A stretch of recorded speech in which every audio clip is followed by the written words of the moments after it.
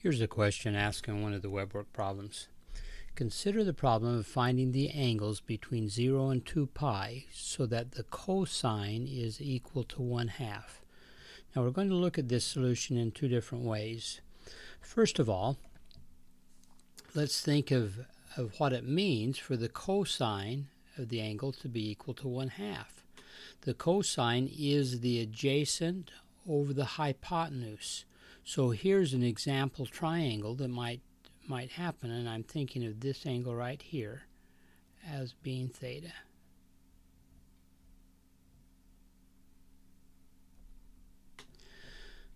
So a little bit of Pythagorean theorem tells me that this is going to be the square root of 3. Now that's a triangle that we know a lot about. That's a special angle that we already know. That angle happens to be 60 degrees or pi over 3. Okay? That's just because we know that particular triangle. That's one of our special angles. Theta is equal to pi over 3, or it's equal to 60 degrees, whichever one you're looking at. Okay. Now I didn't organize too well here, because what you need to see is that over here the cosine would also be 1/2.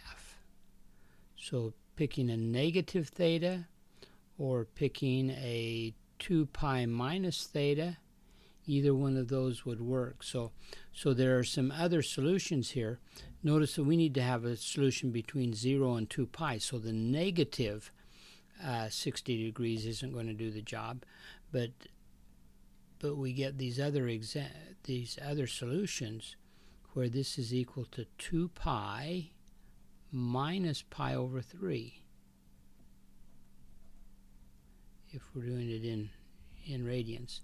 See, if we went all the way around and then backed up so that we get this lighter green triangle, then we'd have that amount. Now you get a common denominator here.